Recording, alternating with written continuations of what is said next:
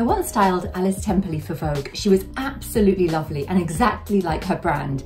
British, bohemian, charming, and with more than a dash of wit. I believe that these gorgeous booties were a sample of Christian Louboutin boots for Alice Temperley many, many moons ago, and they're one of my favourite things in the whole world. Aren't they gorgeous? Well, they look great with jeans and more formal trousers, as well as exuberant dresses, or just by themselves. They're completely impractical. I mean, red suede and mesh with little crystals on. Do you know this feeling? Do you have heels in your wardrobe that you never wear? Like many modern midlife women, I don't wear heels every day. And many wonderful women that I work with have given them up altogether. Of course, the appeal of a heel, for a few seconds at least, is undeniable. Pull on heels and you feel instantly sexier, taller, your back arches, oof, your bottom sticks out and looks amazing, and every outfit just seems to have more vavavoom. Yet this sense of inner wiggle and outer sexy can be nurtured in other ways without the skyscraper stilettos, even though, as Christian Louboutin himself said, they can still be good for horizontal pursuits. It's that inner sense of confidence and self-belief that positive life experiences can nourish. The things that you surround yourself with can remind you of positive life experiences and fun. I'm Aleksandra Olenska, and I've worked as a creative director and stylist for luxury brands including Chanel, Celine and Vanessa Bruno, as well as magazines including Vogue and Harper's Bazaar. And I've been featured in international press including Forbes, Elle, The Sunday Times and The Independent. I now help directors and leaders in midlife and beyond to rebalance that work, busy lifestyle you've become accustomed to, because you know life's too short to stay in that career-driven comfort zone. I help you to redesign and restyle your life, especially at midlife with life-changing transitions such as the breakup of relationship, divorce, menopause, or turning 40 and beyond. From your home and your wardrobe to your mind and social life, I help you with your stylish next chapter to step into your best life, because I know you're ready to rock life again. You can have fun creating your own style that you feel comfortable in at this point of life. Because when you're comfortable, you're confident. And when you're confident, you're sexy. With or without these red shoes, right? I'm from a family of hoarders and I don't subscribe to the school of throw it all out and start again. It's more about surrounding yourself with intentionality and positivity. I've done a whole video series on decluttering your life that you can find in the links below. So if you love your twinkly red shoes as I do and they make you happy, then keep them. I confess that sometimes when I'm home alone, I sometimes just put them on just to, potter around my apartment in or to dance in, to celebrate being alive and fortunate and in my own body. They remind me of my career and achievements and the adventures I've had.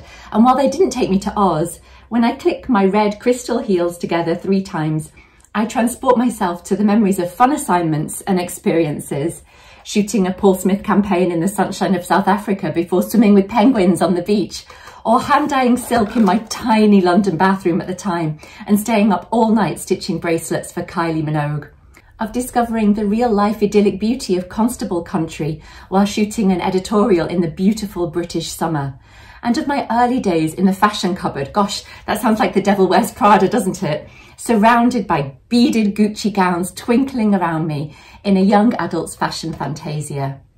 And then all the way back to the here and now of Paris and my apartment, again, because there truly is no place like home.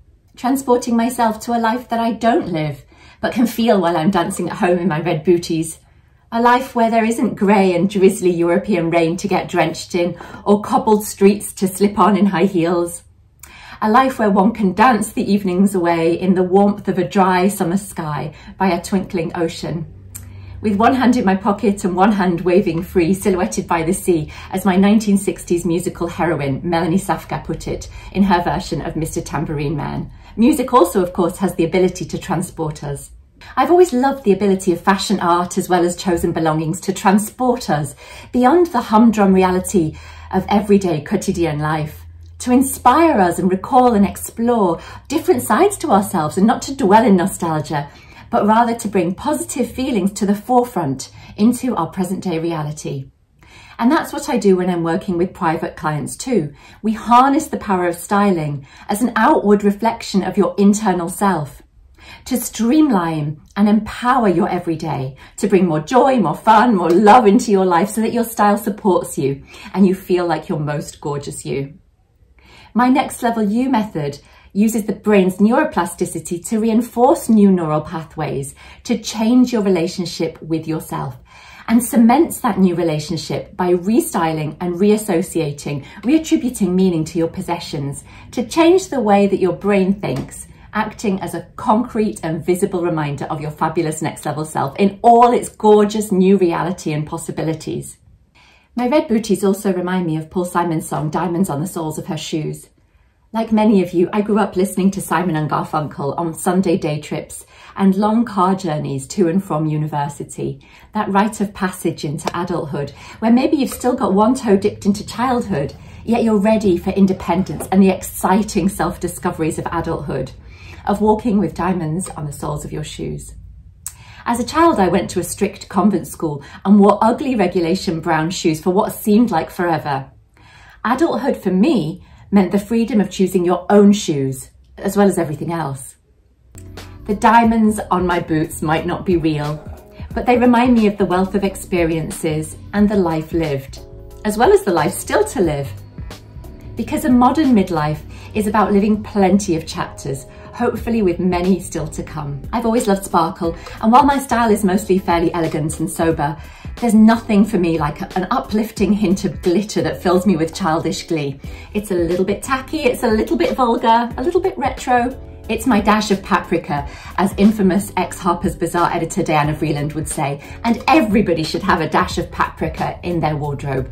And long after I've taken my booties off, I'm reminded to dazzle daily from the inside out. I'm endlessly intrigued by people's relationships with their possessions. What are your favourite things and why? Let me know in the comments below. I've worked as a stylist and editor for magazines such as Harper's Bazaar and Exit, and I know that it's as much about editing out as adding in, and the same applies to your existing items in your home and in your wardrobe. So go through things with a critical eye and edit things out. Keep the crème de la crème. Your sparkly booties, the things that you really love and that have a special meaning to you, that ignite beautiful, joyful, positive, happy memories. I made a playlist of declutter videos about decluttering everything from your mind to your wardrobe using my Shine method to radiate your best, brightest light in life. You can check it out here.